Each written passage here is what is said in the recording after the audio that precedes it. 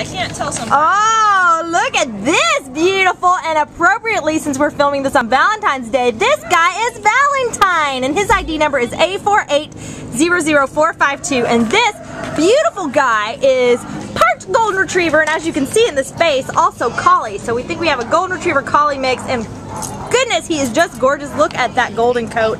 He is beautiful. We think he's about 55 pounds, and he came in as a stray on today, February 14th, Valentine's Day, appropriately enough since that's his name, and he's about a year old, so he's really still just a puppy. You know, this guy is amazing. He's already got some skills down. He sat for us on command. He takes direction really well.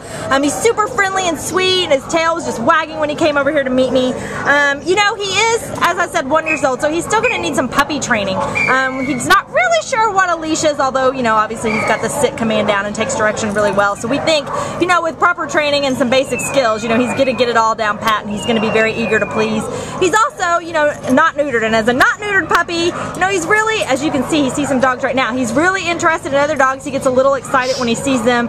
We think, you know, once he gets neutered, of course, he's going to calm down, but since he's a puppy that's unneutered so far, that, you know, he's just a little excited when he sees some other guys. We think, you know, he's shown signs of being housebroken. He's going to be an amazing family pet, just an amazing family dog. He's going to be great in a single family home, an active family that's going to take him out to the dog beach and run around and, you know, play catch with the ball. He is just going to be your best friend and a wonderful addition to your family. So come on down and meet Valentine. Look at the face. And take him home from the Baldwin Park shelter, because he needs an amazing home, and he will be an amazing doggy. Right, Valentine? Yeah, bye-bye.